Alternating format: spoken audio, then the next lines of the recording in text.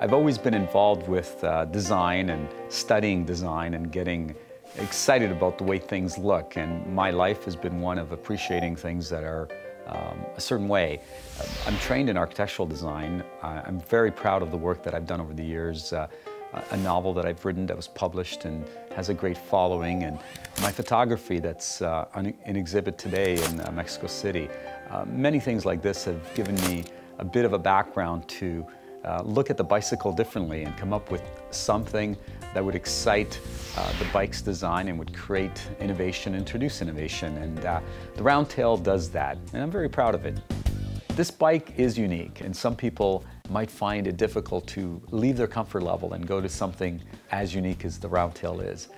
But I believe it needs a chance, and people need to see it up close and experience it, take it out for a ride.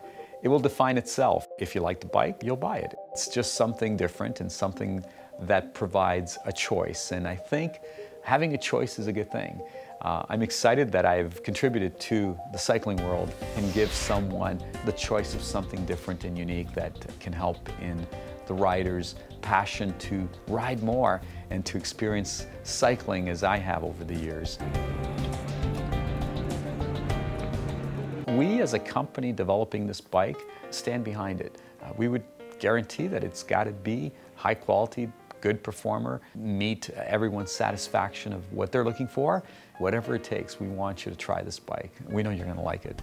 Finite element analysis of this frame have demonstrated that in fact the standard triangle frame flexes 0.002 of an inch, where the RoundTail flexes 0.02 or 10 times more. It's just something that your back appreciates over long periods of rides. And the mathematics indicate that for 67 units of strain, only one makes it to your back, where on a standard triangle geometry, every unit of strain makes it to your back. We have improved the ride considerably. We've made it exciting and fun, and the RoundTail frame, it's a thing of beauty. It allows you to clean your bike easier, get to your components faster.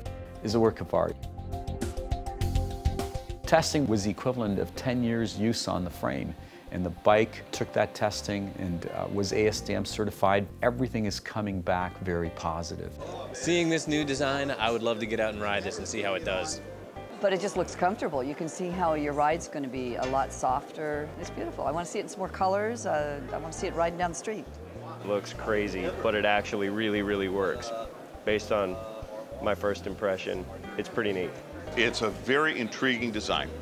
No one's tried anything remotely close to this in the 150 years of the bicycle's existence. I knew I had to get someone's help in this project that was very experienced in the bike business, and I found Steve Bemke, who is in the Mountain Bike Hall of Fame, and he has a PR company that helps people like myself launch a new bicycle or new projects such as this. And we toured a number of magazines throughout California. They're mostly based there. I was really fortunate with his background and relationships. He walked into people's offices and called ahead, and we were there. The editors gave us lots of time with the bike. They called their photography staff out. They got it. They saw it. They appreciated the design.